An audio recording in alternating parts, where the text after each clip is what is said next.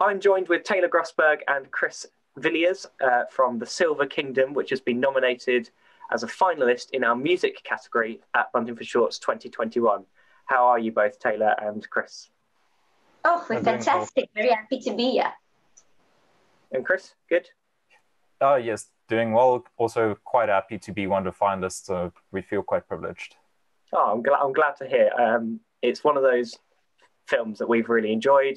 We've really enjoyed the song especially. And I was reading before this, and we were just discussing before we hit record, that the Silver Kingdom started off as a book series. Is that right, Tayla? That is correct. I actually wrote the books 2 years ago and only recently got them published. Oh, wow. What was it like to sort of on your journey then from writing the books to get it published? I suppose that's quite a challenge. It was quite a challenge, yes. I sent it out to quite a few publishers, and I think as many aspiring authors know, it's not that easy to get one. So I got really lucky with Aeonius Books there in California. They read the books and they were like, well, we see the potential, we'd love to publish it. Oh, wow, that's amazing.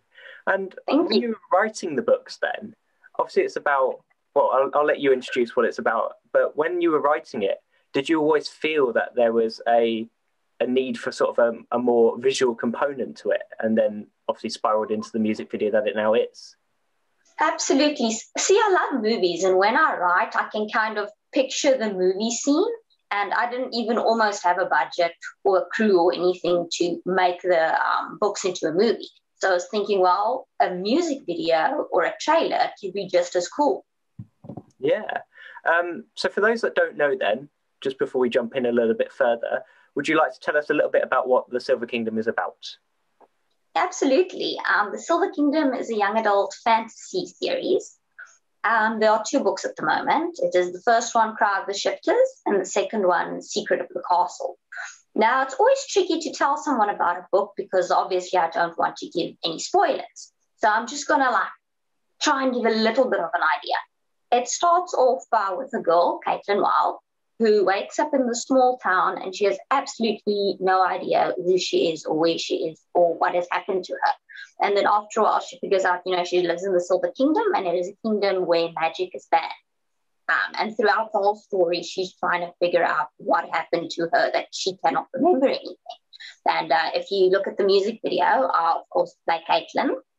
And then the blonde guy is under. He plays Dylan, who is also one of the main characters of the book and becomes Caitlin's friend. And the guy with the brown hair is Franku. He was playing Rafe, who is a shifter. On the cover of the book, you'll see a wolf. That one is Rafe.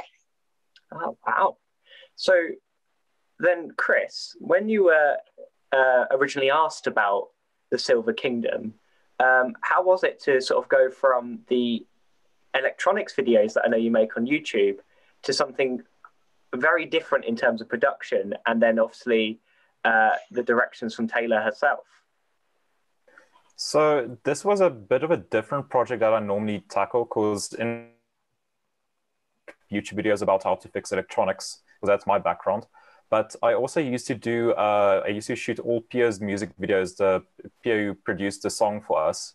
But I never had full creative freedom like Tayla gave me. So it was very nice in that sense, because we had a lot of opportunity to test different things. Did it work? Does this work? Does this not work?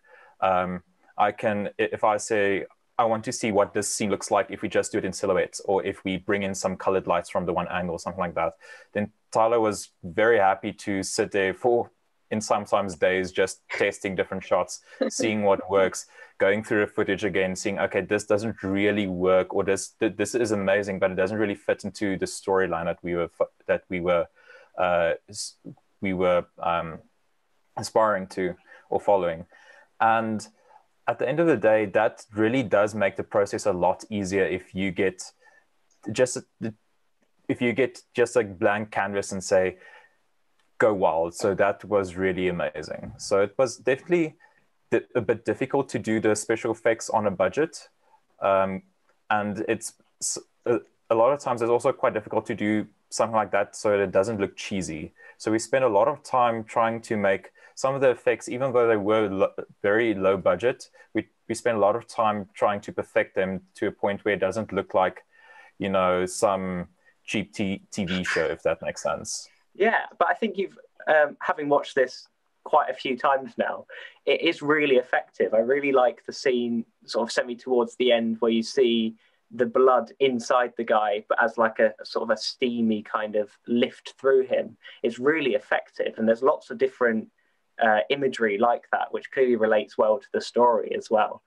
And with the song as well being incredibly catchy, I'm sure that really helps. So given that the fact that it was a blank canvas, was there anything that was particularly difficult with the filming, or because you had that freedom, was it plain sailing as such? It was easy and difficult at the same time, because at the one hand, let's say we wanted to do a scene with the horses, and you only have X amount, you only have access to X amount of resources. So you cannot have, say, an army of horses in a line with people on top of it, which was sort of linked to the Narnia idea that we were also going for. So we had to get very creative in what we could do with our available resources. So it was nice. And then we also got a bunch of inspiration from other videos that got released in the mid-2000s, to get an idea of, okay, this is what they did only with light. So let's see if we can do something similar with our theme. So that was the easiest, because you can do a lot of light that we don't need a lot of props. You don't need a lot of staging or anything. You can just do everything in front of the black canvas, which is what we ended up doing. Because then you needed maybe a sword in one hand and clothing, and that's all the props you need for the shot. And then in post, you would add a bit of lighting or a bit of, you would create a composition afterwards. So that made it easy and difficult at the same time. Especially, so the video was rendered in 4K, but unfortunately, we don't have the fanciest gear. So when you try to do all those special effects and your computer is like chugging along and you're getting like one image every 10 seconds, you're like, okay, this is a bit challenging. And Tayla and I are just sitting there waiting for this thing to render so you can go like, yeah, this works or this doesn't. So it was fun though. Yeah, I think that's the joy of having, even if you've got like an old computer or something trying to do it, it's just like, come on, I want to see what's happened. Amazing. So for Tayla then, if Chris mentioned obviously different fantasy films and things that came out, were there any that sort of inspired the book, as well as your thoughts when obviously talking to Chris about how to make the music video? Well, in general, I think all fantasy films, I'm a huge Lord of the Rings, Harry Potter, Narnia, all of that fan. And like, I always watch stuff like this and I was like, well, I really want to make people feel the way these movies make me feel. All the books, because, I read a lot of books too, obviously all the Harry Potters, Sarah J. Maas, whatever. It's one of my big passions. So, and then, with the Narnia thing, I think that quite inspired it a lot, because in one of the shots, the horse, he wears a champfron, and it was actually used as a prop in Narnia. And my mom somehow got it, and we were like, well, we just got to shoot this with a horse. You can't say no when you've got props from Hollywood. Or not Hollywood, probably. But oh, amazing. That's really interesting. So I think that's one of the things that's interesting to see when you obviously talk about films is the little hidden details. So was there any like inspirations in terms of the direction, Chris, for like different directors? I know we've obviously mentioned the Narnia films and things, but in terms of the shot styles or the fact of using the projections and using the use of light, was there anything in particular that sparked that as an inspiration? So there was this one music video from Taylor Swift. Can't remember the name of the thing, but they used a combination of projections in that video. And when I saw it, just the effects that it creates, it's a shot of a person with a projection on top of it, and that creates an emotion immediately.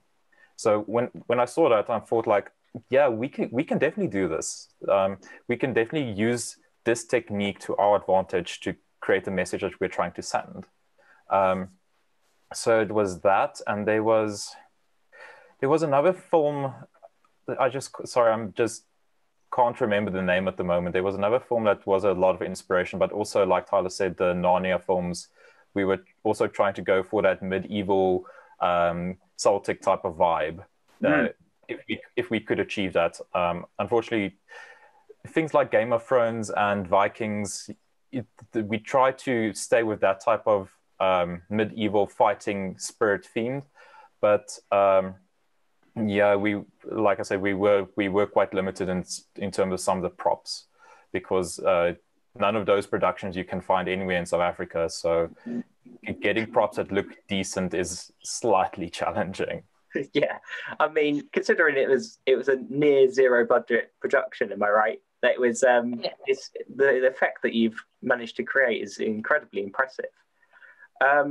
So then, thinking a little bit about the future, I suppose, with the book series obviously doing quite well, we're 2 books in now. Is there plans for future accompanying music videos, short films? Taylor?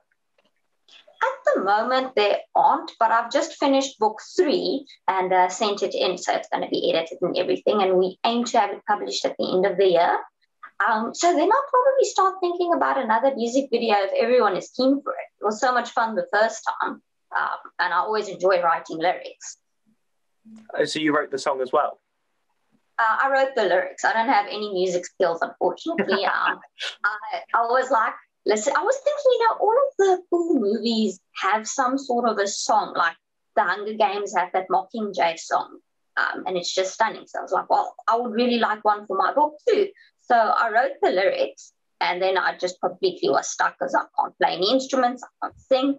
And then Christopher introduced me to Pierre, and I sent him the song, and I told him about the book, and I was like, listen, I want kind of a medieval vibe, can you do something with it? And I listened to a few of his original songs, and it was just like, wow, this guy's absolutely brilliant with music. And then he started working on our song and sent it back, and it was just perfect the first try. Like, there was nothing I wanted to change. I told him, like, you've got the rhythm, the voice, everything just works perfectly. I really get. Add on something on top of that. So I don't know if you know South Africa's geography, but this was also part of during the lockdown where Pierre was in a different part of the country. So we managed to do all of the music production remotely, which was amazing. Wow. So we did do a few vocal takes here in Pretoria, but those didn't make the final cut. But we were able to do completely, work from home, how can I say, production from here. It was quite amazing. Like, even though I've worked with Pierre on some of his videos in person, this entire thing was done remotely. So it just shows you what can be accomplished if you just think differently. I think that's really good. How your workflow should work. Yeah. I think considering obviously the pandemic has meant for a lot of filmmakers, they've not been able to do anything or have really struggled, maybe just having to go out on their own for a change. The fact that you guys have managed to even cross-country chat and organise different parts of the film and still get out and shoot is seriously impressive in the time like this. Awesome. So let's sort of think about where people can find the book series, where people can find the video, and any of your other work, Chris, as well. Maybe Taylor, you want to talk about where the book comes from? Yeah. All right. Well, both books are available on Amazon.com, so it's really easy. You can get them in Kindle or paperback. I'll definitely long-term look into getting it into the bookstores. That would be incredibly cool. But right now, it's Amazon. Awesome. And Chris, where can they see the music video and any more of your engineering-based work? So the video is loaded onto my YouTube channel. It's the one video that looks like a music video, so it's easy to find. So it's youtube.com/Christopher de Villiers. I'll send you the name so you maybe can put it on screen if you want. And all of the other video content, which is mostly regarding electronic repairs of electronic equipment, is also on my channel. So for the small part of your of the people who's going to watch this who find that interesting, maybe they can find something there. You never know. You might spark somebody's interest in electronics. Well, thank you very much, guys. If there is anything else you'd like to add before we end off. Oh, just we're super excited, to watch the awards. It's going to be amazing. I think it should be a really good evening. We've put a lot into it, so hopefully it all goes. Yeah, and of course, thank you so much for having us. This was fun. No worries. Yes, this was definitely one of the first interviews that I've actually been in front of a camera, not behind it. So it's been fun. Good. I'm really glad to hear. Thank you very, very much, guys. Much appreciated.